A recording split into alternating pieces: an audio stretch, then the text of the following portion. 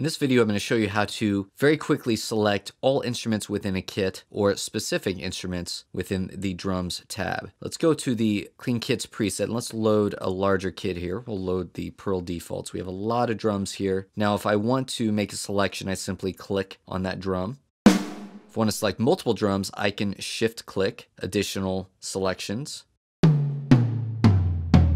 If I control or command click any of those selections, I'll deselect them.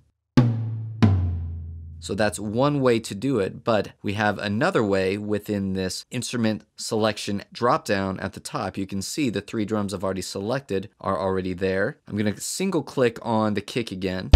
So that will select my kick drum. I can single click any instrument to select that instrument, of course. But maybe I want to, for example, select all of the toms all at once. I, of course, could shift or command click each one to select them one at a time. But a faster way would be to go all the way down to the floor tom, the second floor tom, and shift click. Now we're selecting that drum and everything in between along with our first selection. That is a great way, by the way, to select all the drums at once. We'll click on the kick drum and the last cymbal, shift click.